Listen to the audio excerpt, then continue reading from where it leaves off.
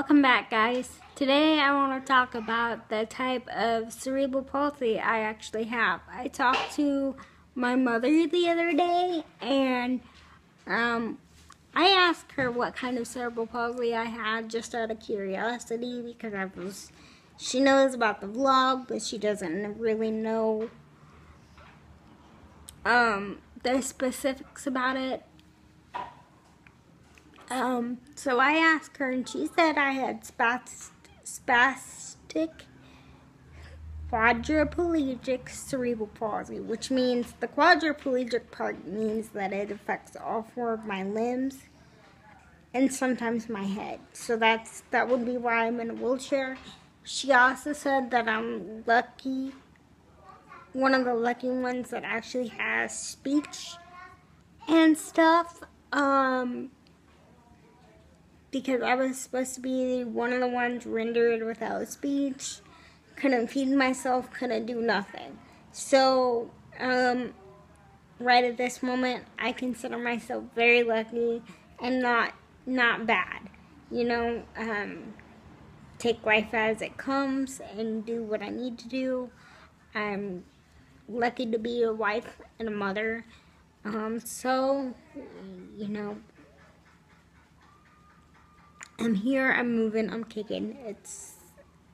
I'm glad to be alive for whatever it means. But I did just want to come on here and tell you guys I finally had an update as to what kind of cerebral palsy I have. I'm going to confirm this with my previous doctor once I get a hold of them.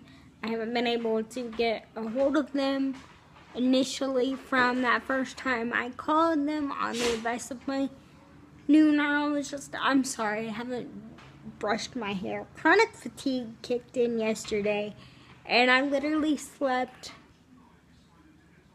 all day yesterday, got up for an hour at 9, went back to bed at probably 10 o'clock, and slept until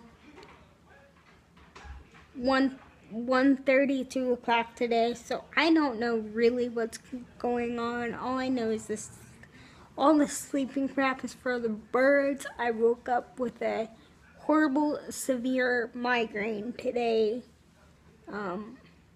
I got up and immediately had to take some ibuprofen for it. I haven't taken any of my other daily meds. Sorry, I just leaned my hand down. I haven't taken any of my other daily meds today. So, for yesterday's vlog, I'm uploading tonight since I didn't do one yesterday due to the chronic fatigue and being asleep all day. I'm going to try to get to bed quite early tonight when the husband goes to bed. We'll see how that goes, though. I don't know if it's just lying on my mind and having it run when I go to bed, or if it's just something new with my body. I drank a little bit of water today to see if that would help. Woke up with my lower back hurting as well.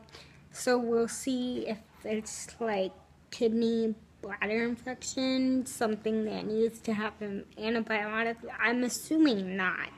I'm assuming it's just my sleep schedule messed up. But anyways, I stayed up all night one night and still didn't go to bed the next day all day.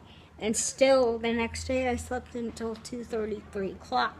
So I don't know really what's going on. Usually if I stay up all day and night, I can reset my clock a little bit, but I don't know what's going on. Further updates on this will be in different vlogs. I did just want to come up on here and apologize to you guys that there was no vlog up last night. So forgive me, and with that being said, I'm gonna get off here. And you guys have a good night.